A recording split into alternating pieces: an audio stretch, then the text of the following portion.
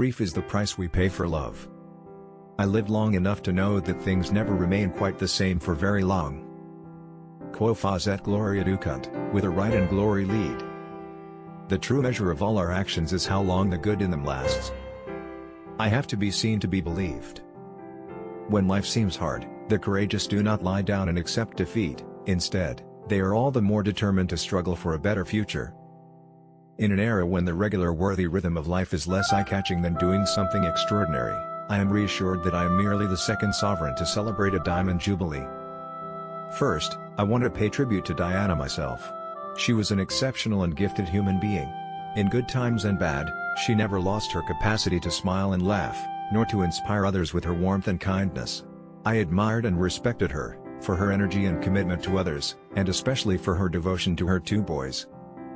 Therefore I am sure that this, my coronation, is not the symbol of a power and a splendor that are gone but a declaration of our hopes for the future, and for the years I may, by God's grace and mercy, be given to reign and serve you as your queen.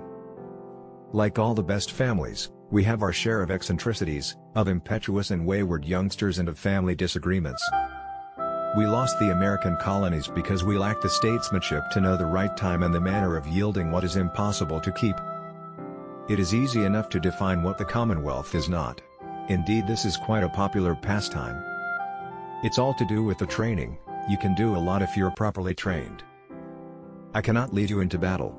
I do not give you laws or administer justice, but I can do something else. I can give my heart and my devotion to these old islands and to all the peoples of our brotherhood of nations.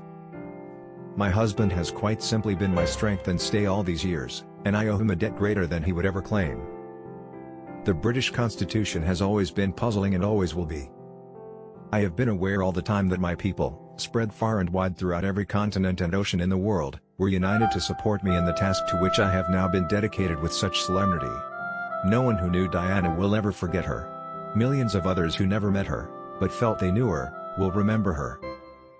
I hope that tomorrow we can all, wherever we are, join in expressing our grief at Diana's loss, and gratitude for her all too short life. It is a chance to show to the whole world the British nation united in grief and respect.